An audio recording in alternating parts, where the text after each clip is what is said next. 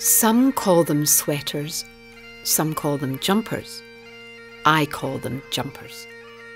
We've been making jumpers here in Scotland for nearly 200 years, which is quite a long time. And we also make cardigans.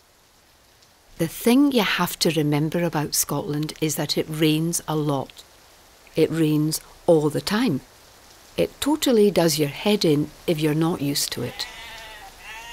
Our jumpers are made from wool. Some of the wool is from lambs and some is from goats. We like to take the wool from the belly with the goats because the rest of it gets really manky. Manky wool is no good to us because we've got really high standards. Then we take the wool to our factory and we pick the beasties off it.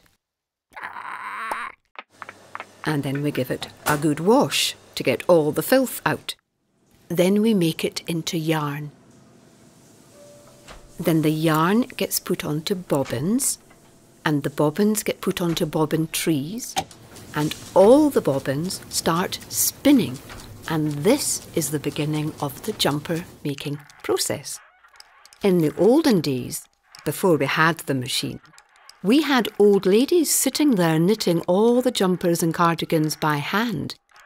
But nowadays, we make about 700 billion jumpers and cardigans a day. And if an old lady tried to knit that many, her hands would catch fire and she'd die.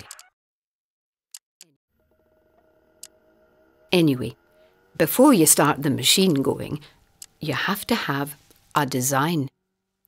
Design is really very important. Everything needs to have a design. Things that aren't designed look all ramshackle. When we have a new lot of jumpers and cardigans, we put on a fashion show to show them off.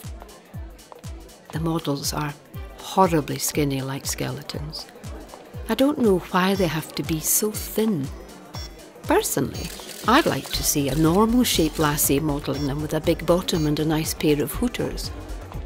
Or a good solid young man like my son Gerald. Get him off the stage. But they won't let him model them because he's only got one eye and he's an alcoholic. Now get off me, you fat git. Leave us alone. But we always get good write-ups in the magazines because they all know how good we are and how rubbish everyone else is.